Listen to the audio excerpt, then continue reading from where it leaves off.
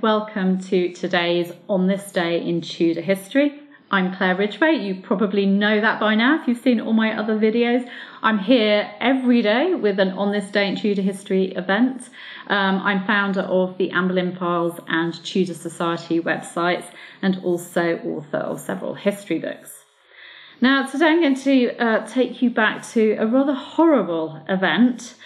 For on this day in Tudor history, the 4th of February 1555, John Rogers, who was a Protestant clergyman and also a biblical editor, was burnt at the stake at Smithfield in London. Rogers has gone down in history as being the first English Protestant burned in Mary I's reign. Of course, Mary I has gone down in history as Bloody Mary. Whether or not you think that that is a suitable, appropriate name for her, we do have, the burning of heretics in her reign. We have the burnings of heretics in other Tudor monarchs' reigns as well. But he was the first English Protestant burned in Mary's reign. He refused the chance of a last-minute pardon if he recanted, and he died with courage. Now, Rogers, I'm going to tell you just a little bit about him. Rogers had met William Tyndale, who, of course, is the famous Bible translator. Rogers had met him in Antwerp while Rogers was serving as a chaplain in Antwerp to the English merchants out there. And after Tyndale's execution, Rogers was able to save what Tyndale had been working on, the translations he'd been working on. He managed to collect together Tyndale's work before it was destroyed. And he assembled, he took it and he used it along with translations done by another Bible translator, Miles Coverdale. He put all of their work together to make a complete Bible, Old Testament and New Testament. And this work was printed, this Bible was printed in Antwerp in 1537 as the Thomas Matthew's Bible, taking its name from Thomas and Matthew, two of Christ's disciples. John Rogers then returned to England in 1548, and when Mary I came to the throne, of course, she was Catholic, he was a reformer, he was Protestant.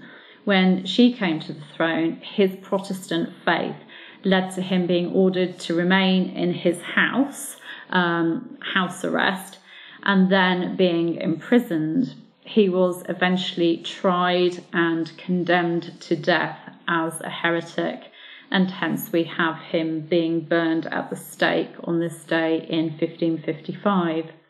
Martyrologist John Fox, who wrote Acts and Monuments or the Book of Martyrs, recorded John Rogers' execution.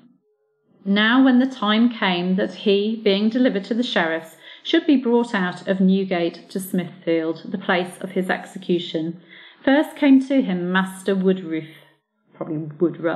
one of the aforesaid sheriffs, and calling Master Rogers unto him, asked him if he would revoke his abominable doctrine and his evil opinion of the sacrament of the altar.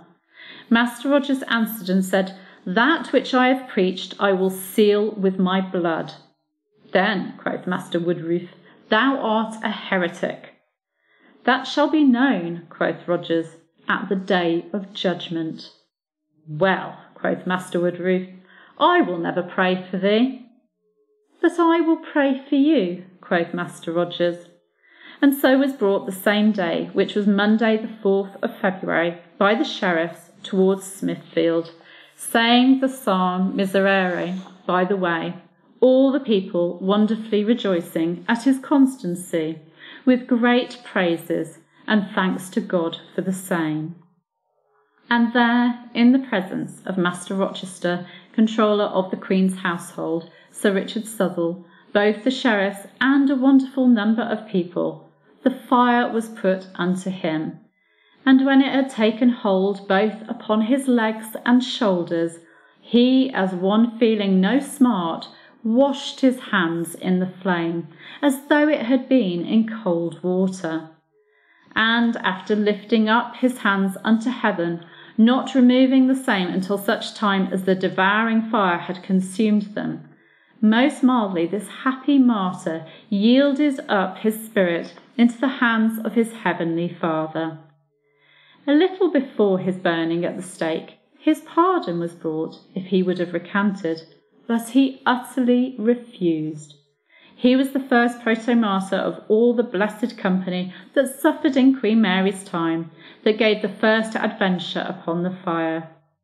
His wife and children being 11 in number, and 10 able to go, and 1 sucking on her breast, met him by the way as he went towards Smithfield. This sorrowful sight of his own flesh and blood could nothing move him, but that he constantly and cheerfully took his death with wonderful patience in the defence and quarrel of Christ's gospel. So whatever you feel about his faith and whether he was a heretic or not, this man certainly died with courage and deserves to be known as a martyr.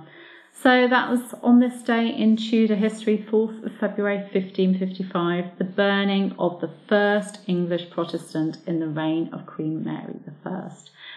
A horrible event to share with you, but I do hope you managed to have a good day after hearing this. Take care, I'll be back tomorrow. Bye bye.